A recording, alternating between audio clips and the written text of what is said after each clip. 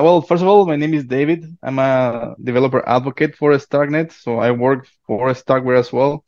So today I prepare a workshop, and please bear with me because this is so new that it just got deployed yesterday, like the new version of Cairo. So I wanted to show you the latest and greatest. I've been working all day because I said some hiccups in the tooling yet, but it's gonna catch up, it's gonna get better. But hopefully I'll be able to show you and deploying all those stuff today. So let me just start sharing my screen. Uh, Here. Okay, give me a sec. All right.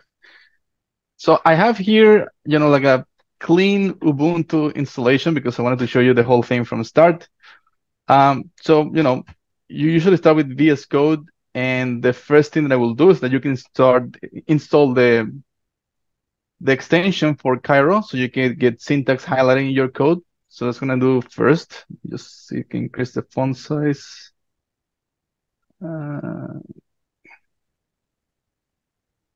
Never know in Ubuntu how to do this. View appearance, zoom in, Control plus equal, Control. What? Sorry, I'm in a Mac, but running a VM with Ubuntu, so it's a little confusing the shortcuts. See if I can just increase it here. View. Where is it?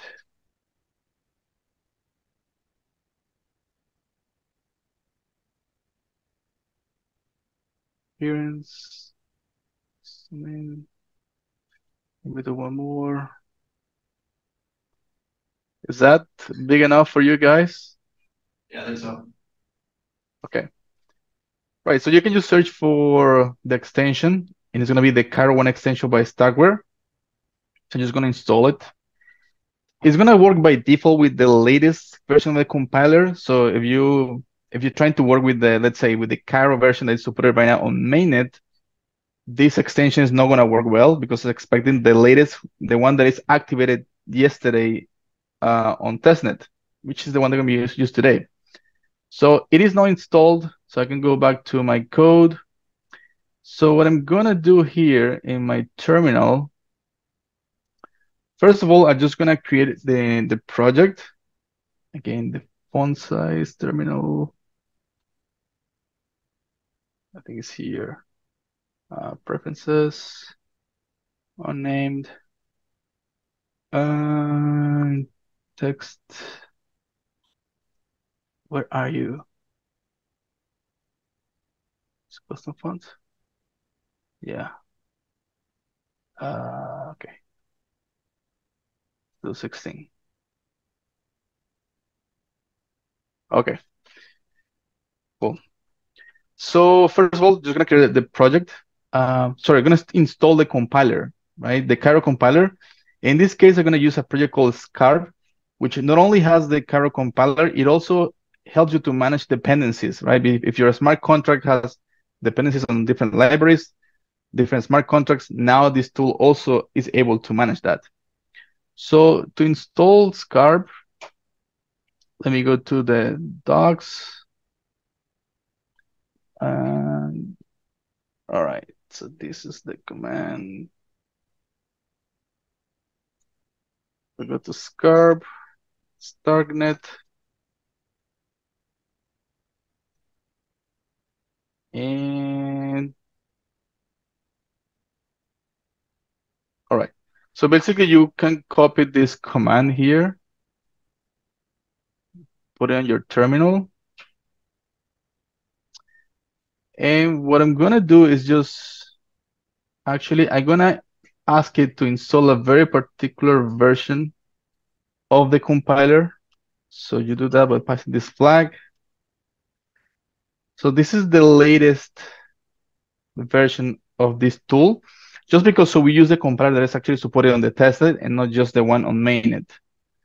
Let me verify that everything looks okay. This is the link. This is Scar.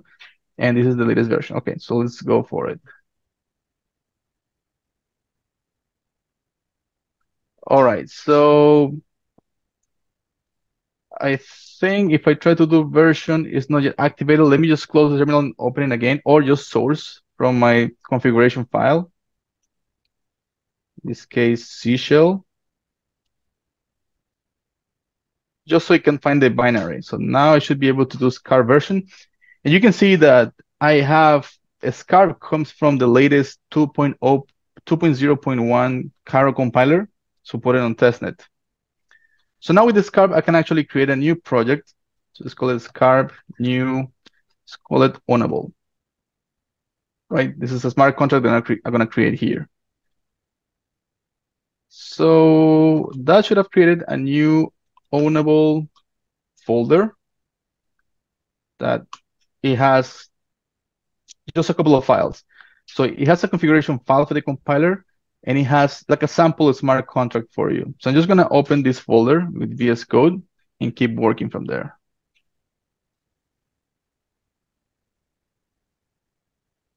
I think the font size, it's again small. Give me a second. I did it here in appearance, domain. One more time. Oops, I think it went too far. One less. Okay. So if I open this file, you can see it comes pre-built with a very simple Cairo. This case is not even a smart contract, it's just a regular Cairo program that you can use. So you can use Cairo just by itself, not for a smart contract. To verify that it works, I can open the terminal here, and I should be able to do a scarf build. And it creates a target folder with a compiled version. But we want to actually create a smart contract, not just a Cairo file. So let me start, look my notes. All right. Okay. So on Starknet, to define a smart contract, you have to define what's called a module, right? So my module, I'm just going to call this ownable, this smart contract. And to tell the compiler this module is not just a module, but a smart contract, you have to use what's called a macro with a specific attribute that is called, so the macro is defined like this. And then the attribute that you use is the Starknet contract. Oh, is component plugin business? Okay, I think I need to. Right now, the configuration of a scarf is expecting a vanilla Cairo. It's not expecting a smart contract. So we need to do a change in the configuration here. Basically, enable a plugin for a Starknet using this line. So for dependencies, I'm gonna create Starknet as a dependency. This comes included in the compiler, so you have to enable it. And I'm gonna tell it to give me the latest one. Right, so it's 2.0.1. And I think that should at least the minimum required. Let me see what happens if I install this toml intern.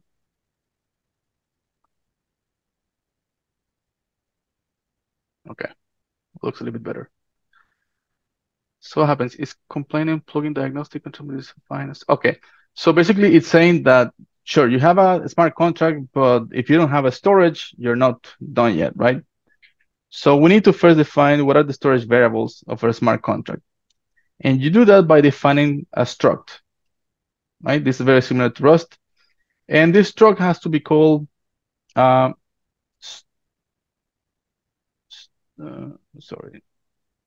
storage, yeah. Has to be called storage. And it has to be annotated with this particular attribute that's called storage. Okay, so at least the error is gone. So for a smart contract, we're gonna have a single variable, which is gonna be what's gonna be the owner of the smart contract, right? So I define it here, and then you can define the type. So we have a simple type that is called contract address, that basically is an alias for felt, which is a field element. And to be able to use this type, we need to make sure to bring into scope with the use keyword. So we're gonna bring this type to scope like this. Contract address, identifier not found. Try to build. Okay, let me see. I think I'm missing something here. Give me a sec.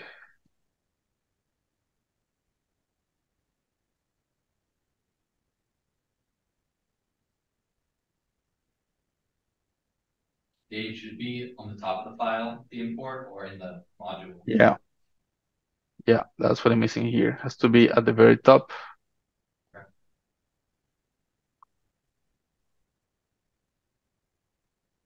Okay.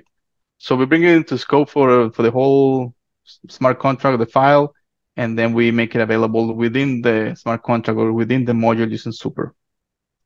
Okay, we are good here.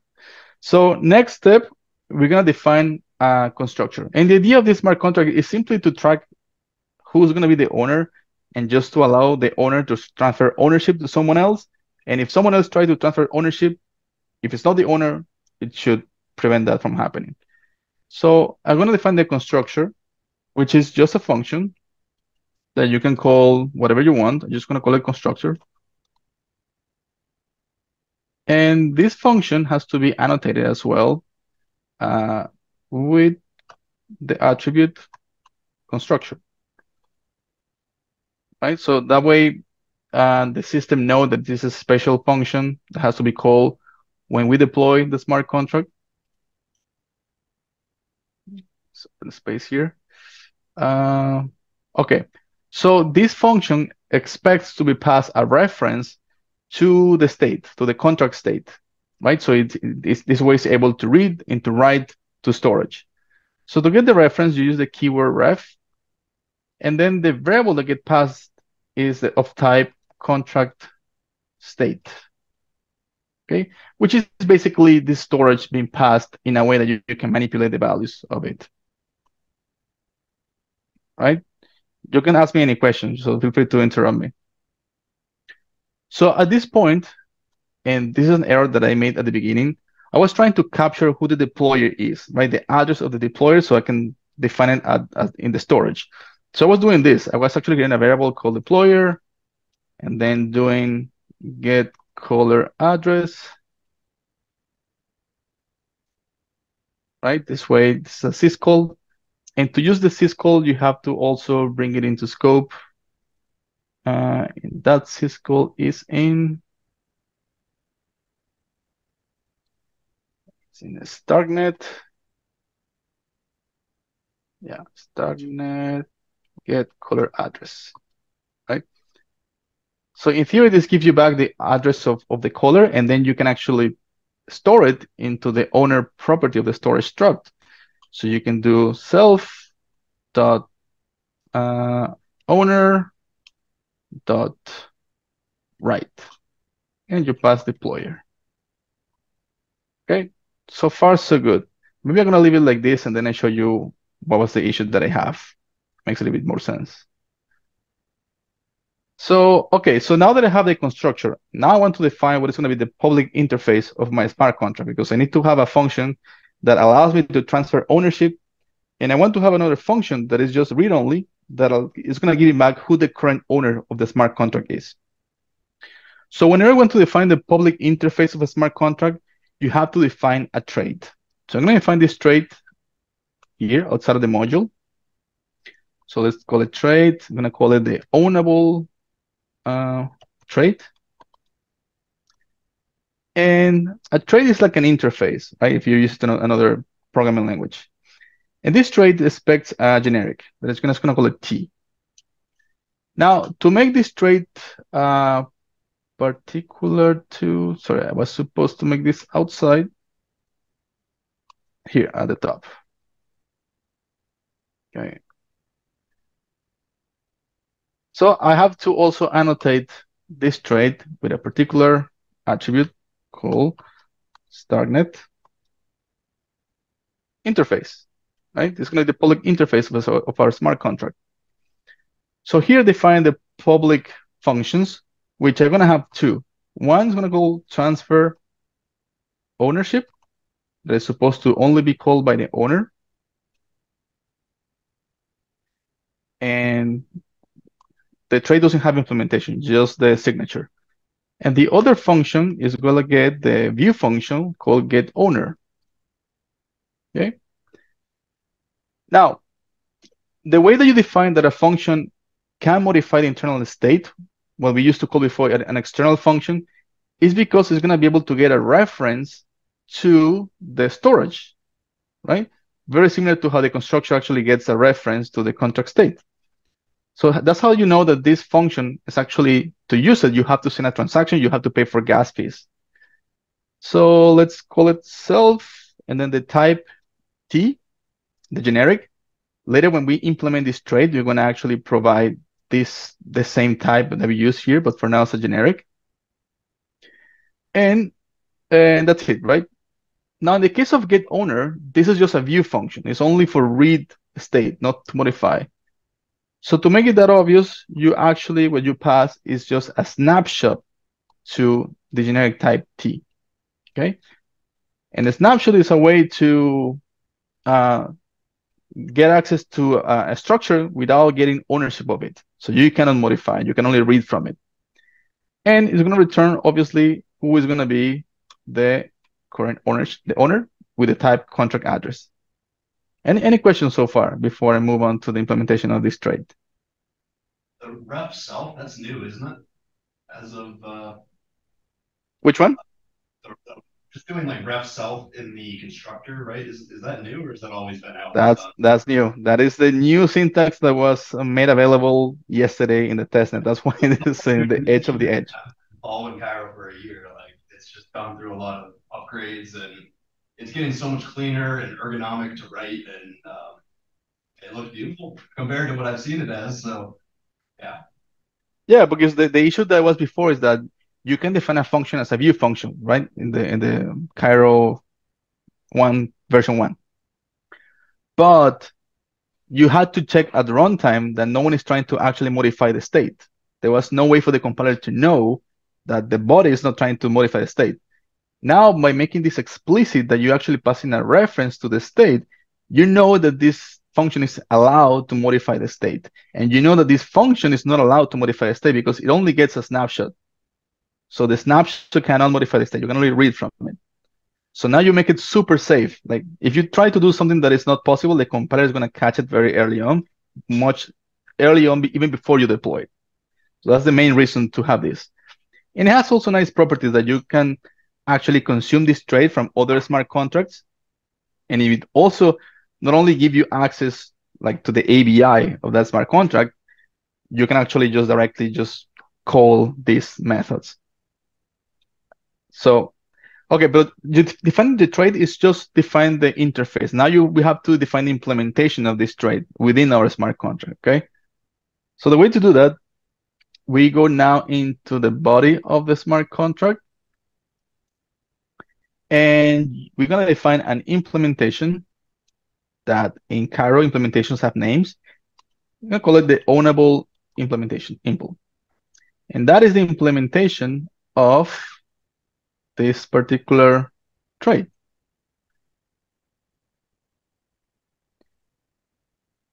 Okay. So before I go any further, I need to bring this trait into scope within this module. So I'm just going to do here, use super ownable trait. Okay. And now I have to define the generic. And as I mentioned, the generic is actually the contract state, the same that the constructor is receiving, the same that is actually represent the storage. So contract state. Why is it complaining? Right. So it's now complaining because we need to now implement the interface.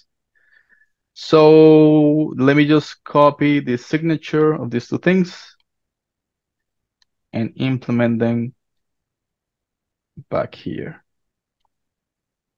Okay. Okay, so let's start with the transfer ownership one before we go into, sorry. Okay, so now we know that this type T is actually contract states, no longer a generic. Now we define the correct type.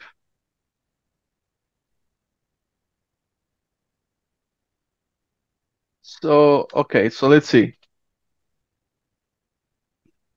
What else? Okay, so this is passed directly by the compiler, but we also need to define who's going to be the new owner. So let's define this as a new parameter, new owner of type contract address. And we can look at one, actual two. Why is it complaining? Give me a sec. Contract state. Oh, okay. This might be because for this implementation to actually work within the smart contract, we have to annotate that in another attribute that is called external.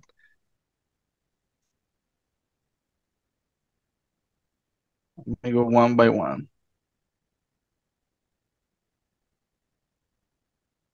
Dave, what's that V0 in the external? Yeah, so these functions get turned into selectors that you can call from other smart contracts.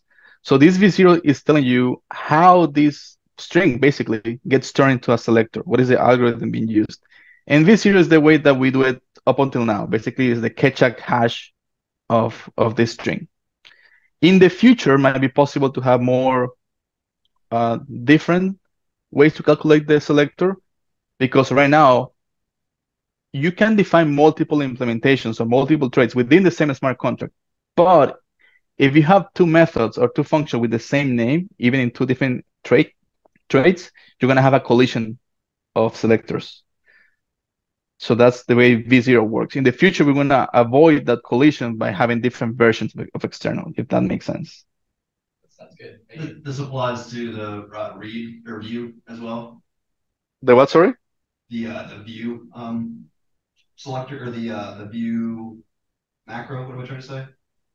Like, So it's no longer a view macro anymore.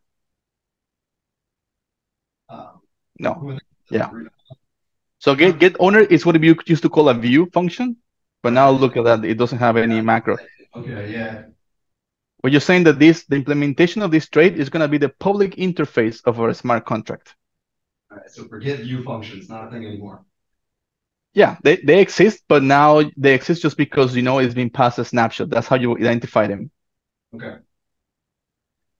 So again, this generic is the same contract state. I wonder why it's complaining about this ref. Let me keep going and see if it changes. For now, I'm just gonna directly just put into storage self dot owner dot write. Let's have here the new owner. Something very simple, no control of any kind. And for the get owner, I'm just gonna return the same value, right? So very similar, but just gonna do read. Self dot owner dot read. And in Cairo, as in Rust, if you omit the semicolon at the end, it actually returns that value directly. So let me try to compile to see what errors actually come up.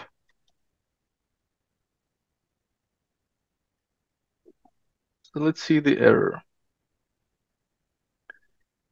It says that it's incompatible. Oh, okay. Yeah, of course. Of course. When we define the trait, we only define that it had a single parameter, but it's actually expecting who the new owner is. So we have to define this as well.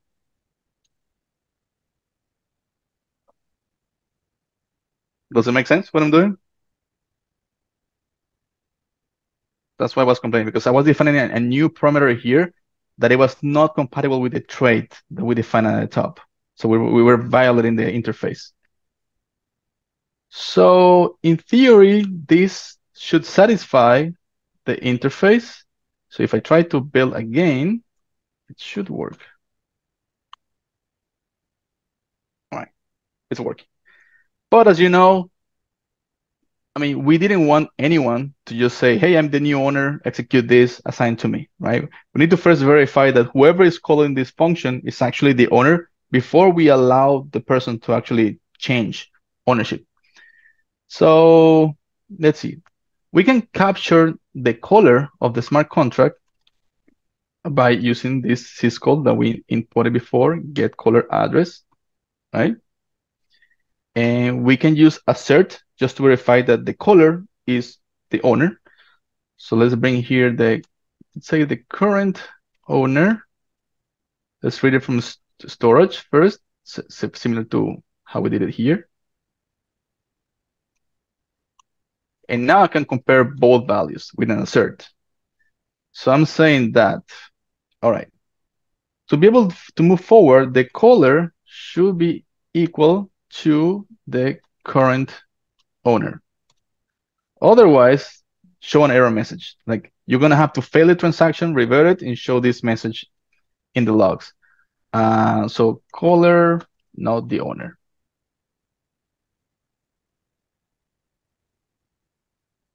Yeah, make sense? Sense. So in the case of the owner, nothing, this is fine. Just read it from it and we're good. And okay, that's it. So cool. So we have defined those two public functions. One very common pattern is that whenever you do a change like this, change of ownership, you're gonna emit an event, right? So let me show you how do we emit an event of the ownership has changed. So create the event. We are gonna use an enum. So let me go back here to the top. Let's define the event here. The top doesn't matter exactly where. I'm just gonna put it here, and I'm just gonna call it event. It's an enum, and of course this has its own special annotation that's gonna be event, this attribute, but it has, oops, it's gonna have an extra one, derive, drop, and Starknet event. So this is how we define that this enum is actually an event, not just a regular Cairo enum, right? And in the body of the enum, or the variants of the enum, we're gonna define all the types of events that we're gonna be able to emit. So one of them is gonna be the ownership transfer, right? You have to define the type, and the type is gonna be a struct, or could be a scalar type. I'm just gonna define a struct just because whenever I emit an event, I want to emit who the current owner is and who the new owner is. So it's gonna be a new struct with two members. So I'm just gonna give it the same name. I think it's a requirement to be called the same. And now we define the struct here below. This is struct right here. And this struct is gonna have two properties: previous owner, which is type contract address, and then we have new owner, type contract address. Okay. Let's see why it's complaining.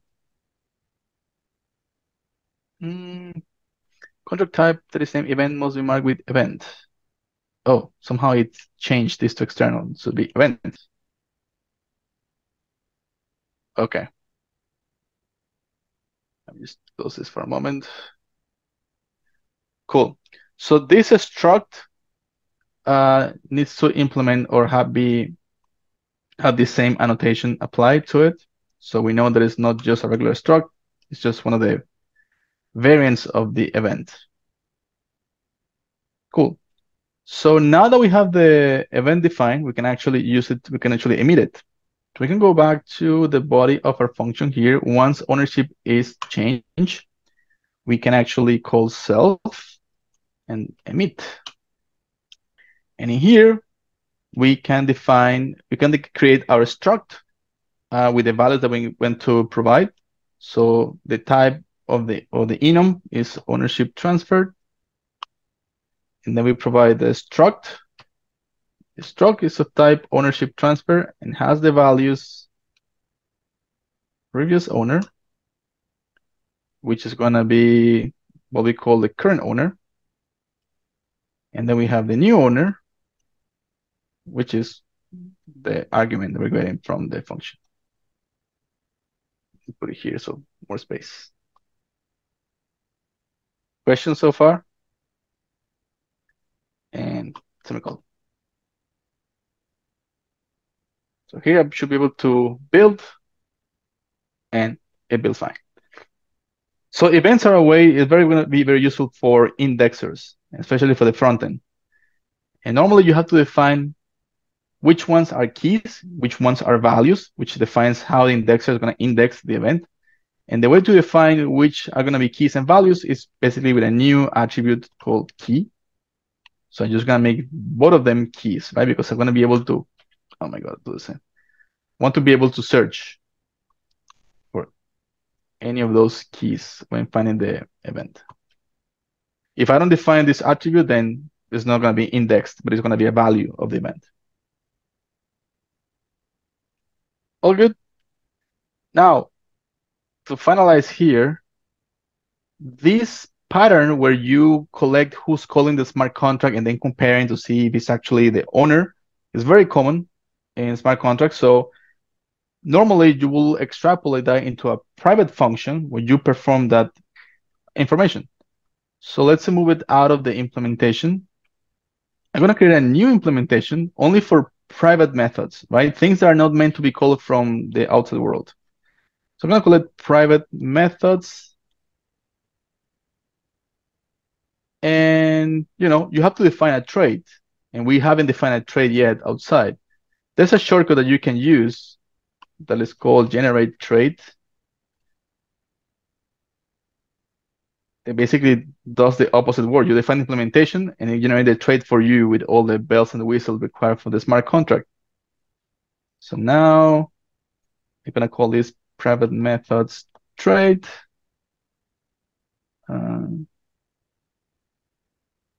And I define my private functions. Let's call one that's called only owner, right? That's going to perform the check that we have done before. And this function, this private function, is not going to modify the state. It's just going to read from it. So I'm going to pass it a snapshot of the contract state, right? Same as a view function. And in here, we do something very similar to what I've done here. We can actually copy this. Let's copy these 3 lines. And we paste it here. So let's check, get the color, read from storage, compare both of them. Okay, so now we can use the function here instead of doing it, writing their duplication. I can remove all that, and I can say self only owner, and that will do the same thing. Now it's complaining because it doesn't know anymore who current owner is. So we need to bring this back at least to the body of that function, right? Because it's required for the event.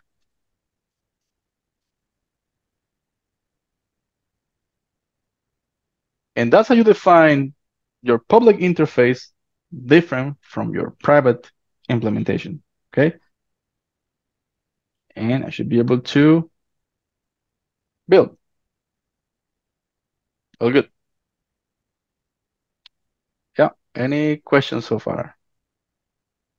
That's all my smart contract. What I want to do next is to actually deploy this to the testnet, right? And this is the board that I don't know if it's going to work or not. We're going to give it a try.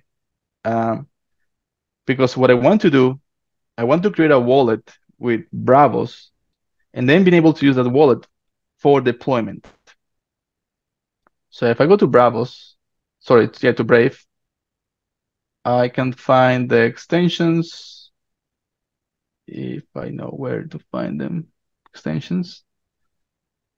And I'm going to search for Bravos wallet. and I'm gonna install it.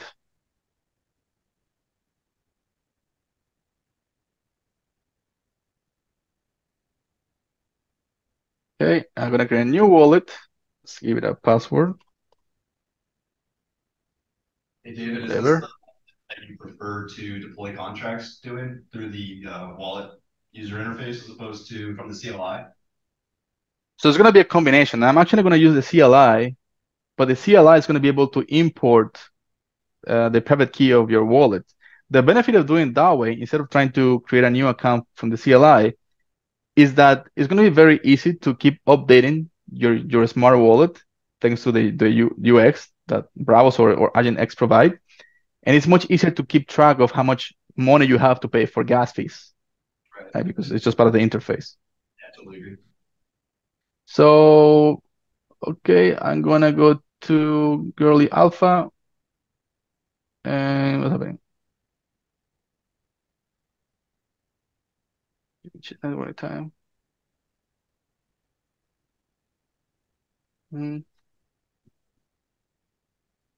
Well, it's not allowing me.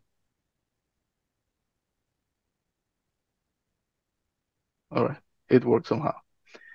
I need to get some test tokens to be able to deploy my user account. So I'm gonna use the faucet. Hopefully this worked, the faucet. I'm just gonna copy the address, say, hey, send me some test ETH to this account. And I have to check the fire hydrants and good. Send request. See, hopefully the faucet collaborates. Get it.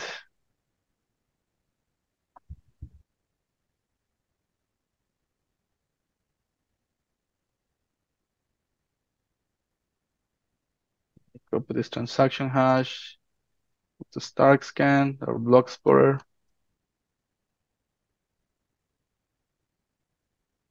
Go to testnet. Okay, been accepted. Cool. So we should have now some money here. Yeah, 3.83. So we can now deploy this to Girly, deploy our user account.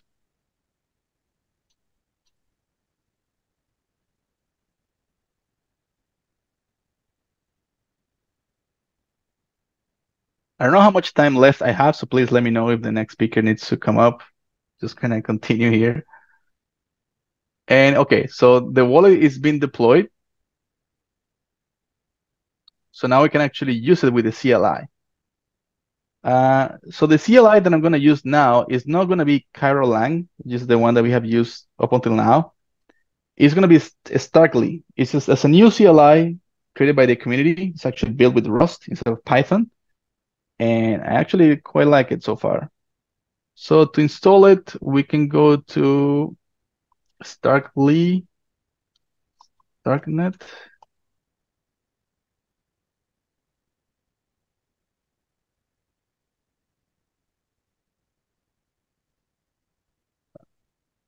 GitHub maybe?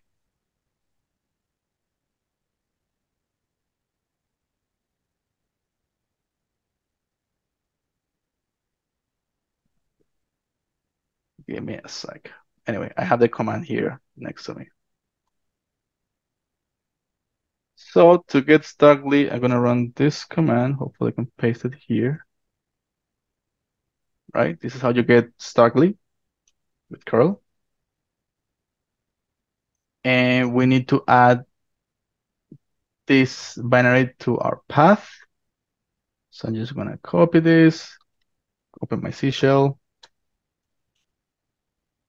CSHC, right? Yeah, open. And at the very end, I'm actually gonna just gonna copy this and replace this part with this new path. Copy.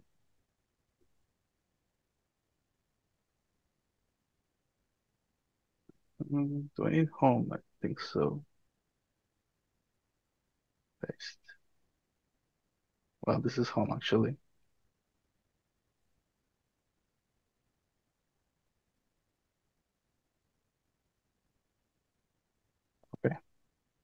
So if this is working fine, I should be able to close it and source it.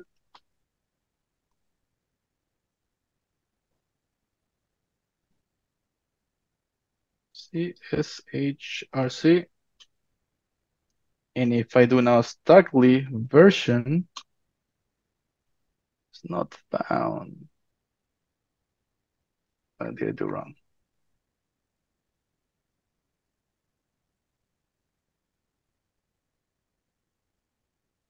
Path, home, Starkly, bin. Maybe I'm gonna close this terminal. Terminal, maybe?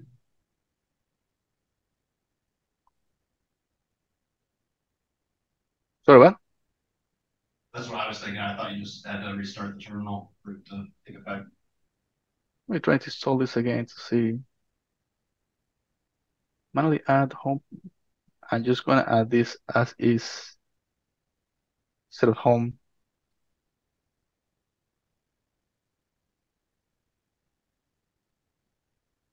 Paste. Let me try now closing this. And just gonna close the terminal, open again. Not showing up. Oh, I know why. Because what this thing installed is Starkly up, similar to Rust up. So it's a manager for the CLI. So this is how you actually keep updating it. So if I run this command, it's actually gonna now install the latest version of the CLI. Right. So I need to start a new session. So I'm just gonna close this again and open it just to get auto completion. So now I should be able to, yeah, now the CLI is working, 0.1.2. So Starknet is what we use to communicate with the Starknet to declare, deploy, and all that stuff. So we need to do the integration. So we're gonna import the private key from Bravos into our project. So let me go back to the folder, ownable. Okay.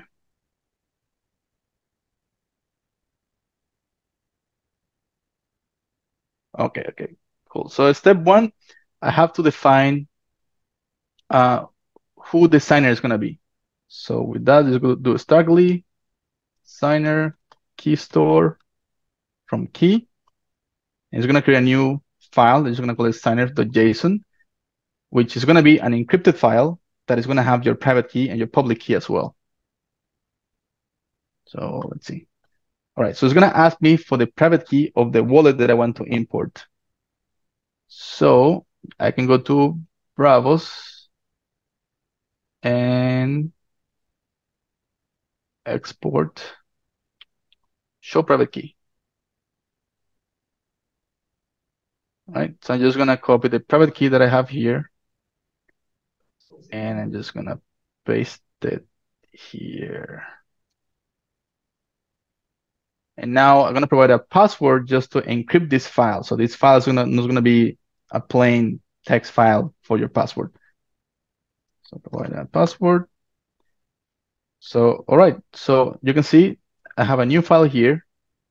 You see that the private key is not visible anywhere because the file itself is encrypted. So this is good practice. To verify that all the information is being stored correctly,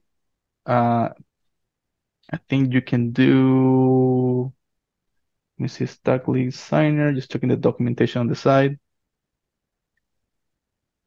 Yeah, you can do Starkly signer key store inspect, and then provide the file signer.json. When you provide the password to decrypt it, it gives you about the public key, right? So it ends on EE7. So let's compare with the actual wallet. So just make sure that it's the same.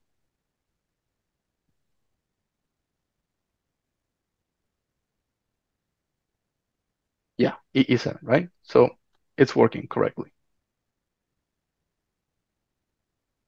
So because of account abstraction, there's a separation between who the signer is and who the account is. So we have defined the signer. So now we have to define the account. So the account we have to create it manually because right now there's an issue with the Starkly that is not allow you to do it automatically, but it will. So it's gonna be the account.json file.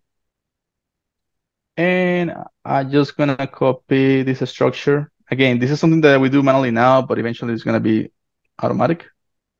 Paste, right? So this file basically tells Starkly how are you gonna be signing transactions using the private key.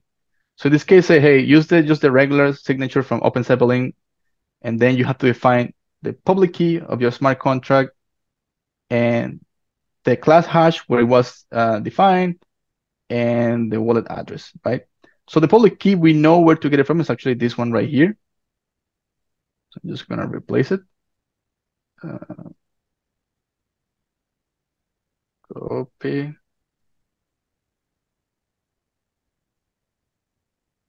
Right. The wallet address, we can get it from Bravos. Can just copy from the top here. Right. Here, replace this value. And the class hash, we need to get it from a block explorer, right? So we can get the address. We go to a block explorer. And this is the class hash. We're gonna copy this and replace this value. So in theory, we have everything now to be able to, declare, deploy, and invoke using our Bravos wallet as the actual smart contract wallet behind every transaction that we do. So let's do now. Let's declare it. Let's declare our smart contract that we just compiled. So we can go do a Starkly declare, and we pass the file or compile.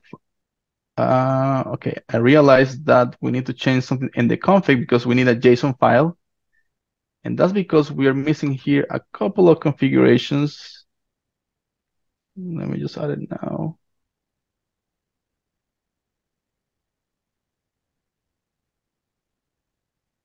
Second. Okay. So we need this Cairo. And we provide here Sierra replace IDs equals true. And then we also need target dot Starknet contract Sierra equals true.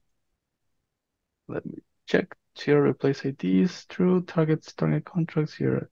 Okay, so if this is working, if I compile again, should get the JSON files that I need. Okay, now I get the right files.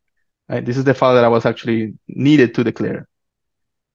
So now I can actually go back to Starkly, do declare, and we need to define, first of all, which file. So this one is in target, dev, ownable. Okay, this is the file we're gonna declare. And then we define which compiler version, which is gonna be the latest one, 2.0.1. Then in which network, we're gonna go to the testnet, so curly one. Then we define, okay, who's gonna be the signer and what's gonna be the account for the declaration. So the signer use the flag key store, and you provide the file signer.json that we have here in the root project. And now we define the smart account, the Bravos account. Okay, so let me see. Starkly declare the artifact, the compiler version, which network, curly one, designer, and the account. So this should work. Fingers crossed. So we need to provide the password that we use to encrypt the signer, right?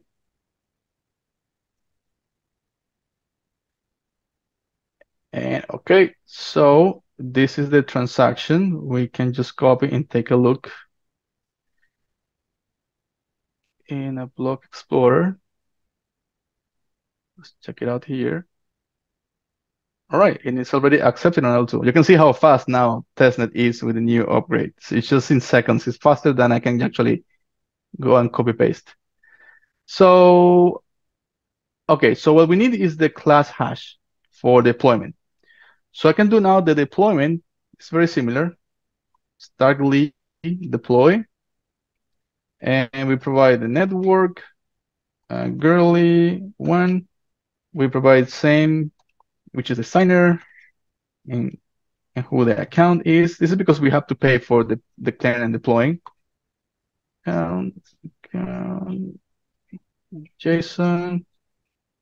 And now we provide also the class hash. You have to pay Class to hash declare too, not just deploy, right? for both. Yeah, for both.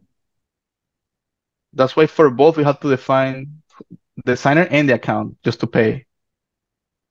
So this is the class hash that we just declared. And if we had any arguments in our constructor, that's where we define it as well. But right now we don't have one constructor because this is just passed directly by the compiler. So that's why this should be enough to deploy. Let me double check. Network, girly one, key store, signer, JSON, account. Okay, let's see. Again, the password to decrypt the signer. And let's check this transaction.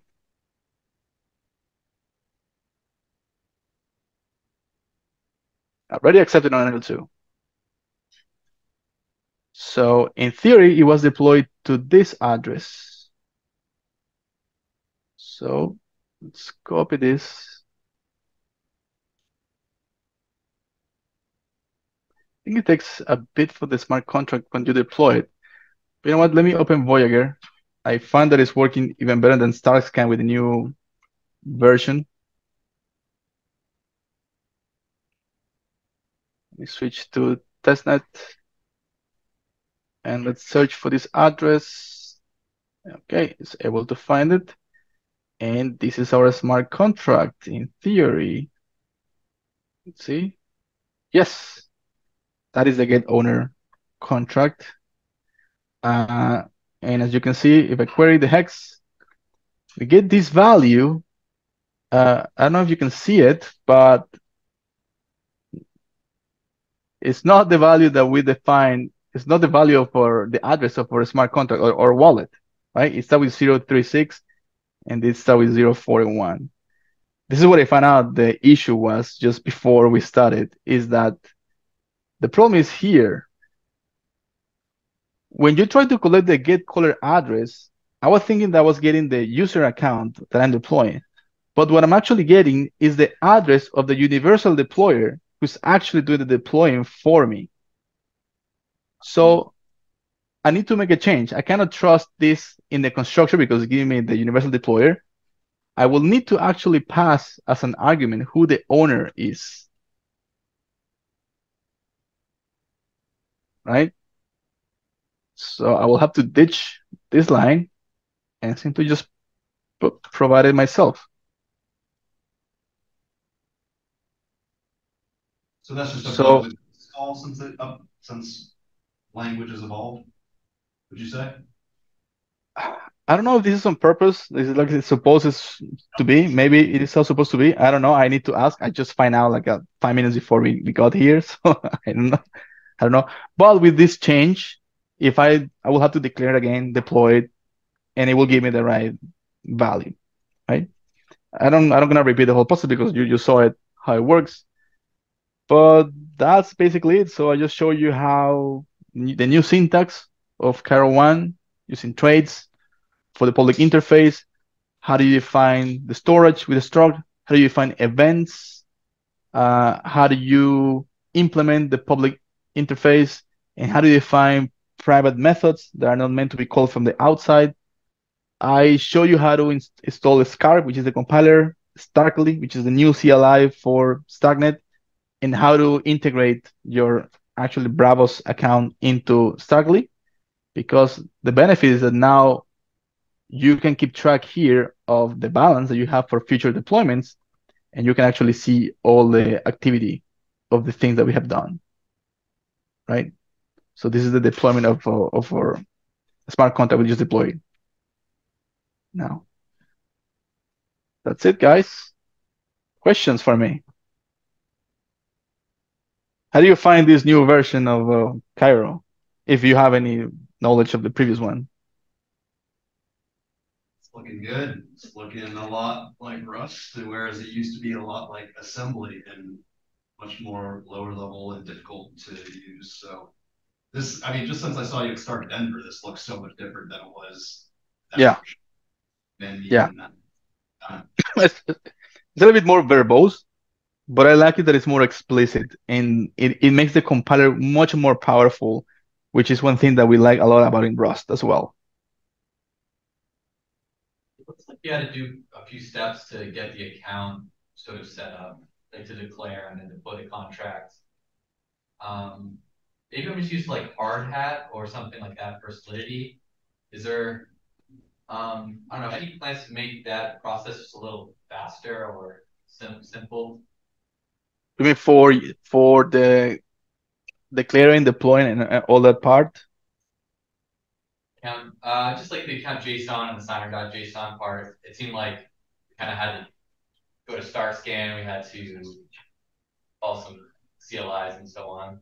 Yeah, you cannot use hard hat as well. I've never used it, but I know there's a plugin to use a Starknet with hard hat, and that way you can actually do testing with hard hat as well. I like this way just because I know that for the Stark lead, if I were able to find, let me find the documentation so I can show you.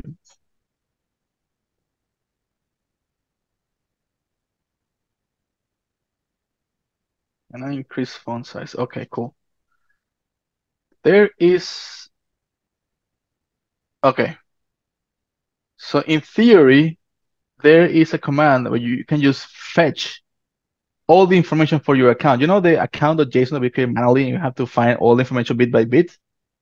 This will do it all for you, and you only have to provide the address, right? This is right now in a PR, so it's not yet merged, so it doesn't work. But as soon as this is merged, this part is going to be simpler to do. You can also create your own account just for deploying instead of having to connect with Bravos and all that. I just like to connect both. I think find the long term is easier that way. Short term, yes, a little bit more work to do the integration. Any more questions?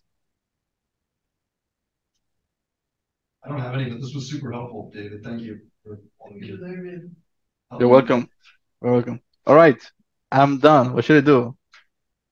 Why don't we, Matt, you need to set up as well, right? Yeah. Meanwhile, you guys need to break it, that way, like about 10-minute break-ish. So we'll put 10 to 5-minute break while Matt's setting up. And we're drinks. Yeah, David, I think you're good. I think Thank you, David. Sign off. We appreciate you. You're welcome. Look forward to See you, seeing Matt. Bye.